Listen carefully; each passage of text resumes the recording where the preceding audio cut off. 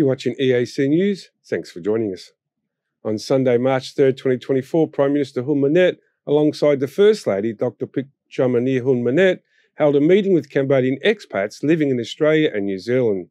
This interaction took place amidst the Prime Minister's visit to the Asian-Australian Special Summit scheduled from March 1st to the 7th of 2024.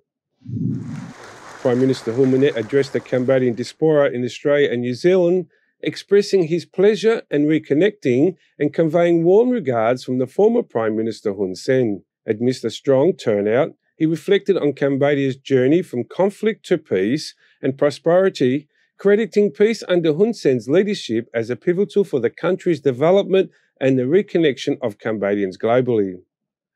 Hun Manet emphasised the importance of unity, freedom of expression, and maintaining dignity in the political discourse.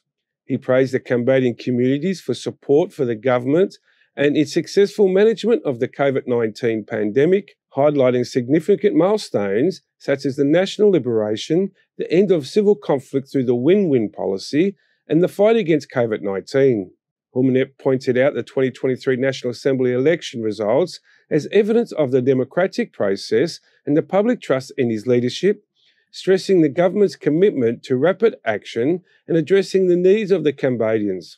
Further, he underscored ongoing social protection policies, tourism growth, and welcomed the foreign investments, including a notable Chinese investment in tyre production. The Prime Minister outlined national development projects to enhance transportation infrastructure and reiterated Cambodia's stance against marijuana cultivation, urging investments to prioritise the national's long-term well-being. The addresses highlighted Cambodia's progress, the government's proactive policies for development, and the importance of national unity. Anthony Ellis, EAC News.